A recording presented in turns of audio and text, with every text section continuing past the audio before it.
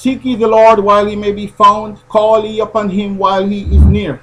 Let the wicked forsake his ways, and the unrighteous man his thoughts, and return unto God, unto our God, for he will have mercy upon him, and will abundantly pardon. Isaiah 55 verse 6 and 7. Okay, and then again we hear in Hebrews chapter 9 verse 27, it's appointed unto men once to die, but after death the judgment. When you die, if you die in Christ, then you'll take part in the first resurrection. And if you don't, then you take part in the second resurrection, which will be unto hell and damnation.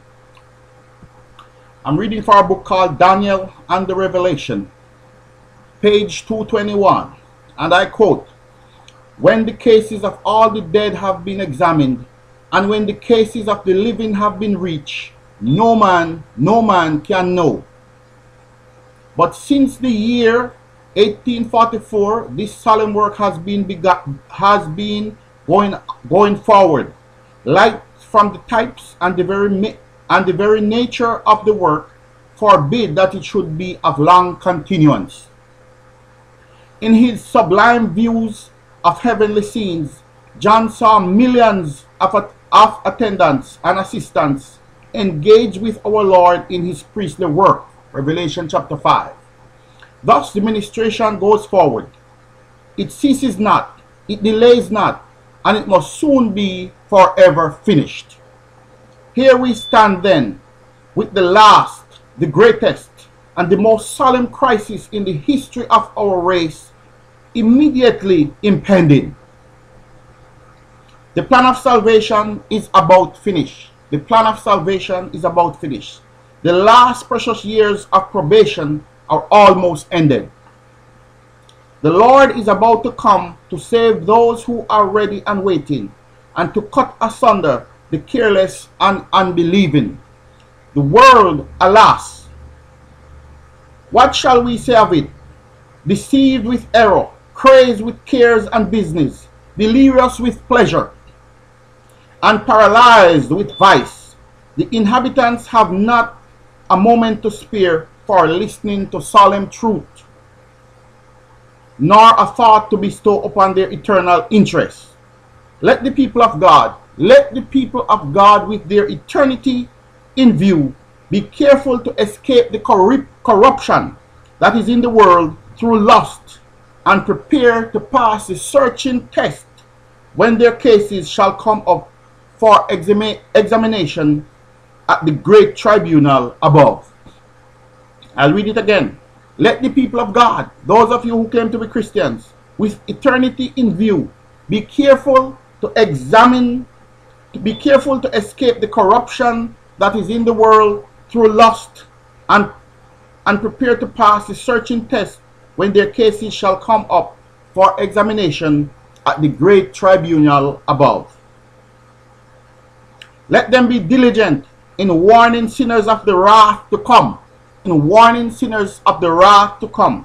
and in pointing to them a loving Savior who intercedes in their behalf.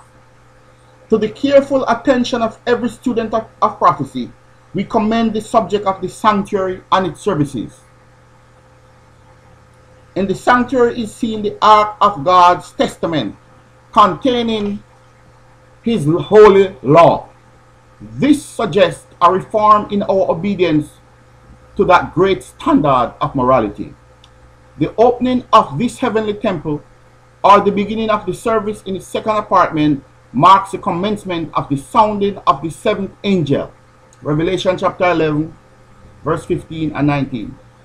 The work performed therein is the foundation of the third angel's message of Revelation 14. Remember what the third angel said? It warns that if any man receive the mark of the beast or of his image in their forehead or in their hand, the same shall drink of the wine of the wrath of God that is poured out without mixture into the cup of his indignation, and shall be tormented forever in the presence of the holy angels, in the presence of the Lamb. And they have no rest, night nor day. Alright?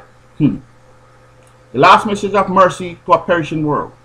This subject of the sanctuary renders harmonious and clear past prophetic fulfillments which are otherwise involved in impenetrable obscurity. It gives a definite idea of the position and work of our great high priest, that's Jesus Christ, and brings out the plan of salvation in its distinctive and beautiful features. It rains us up, as no other subject does, to the realities of the judgment, and shows the preparation we need to be able to stand in the coming day. It shows us that we are in the waiting time and puts us upon our watch, for we do not know how soon the work will be finished and our Lord appear. Watch, lest coming suddenly he find you sleeping, my friend. After stating the great events connected with our Lord's mission here upon the earth, the prophet in the last part of Daniel 9 verse 27 speaks of the soon following destruction of Jerusalem by the Roman power, and finally of the destruction of that power itself, called in the margin the desolator.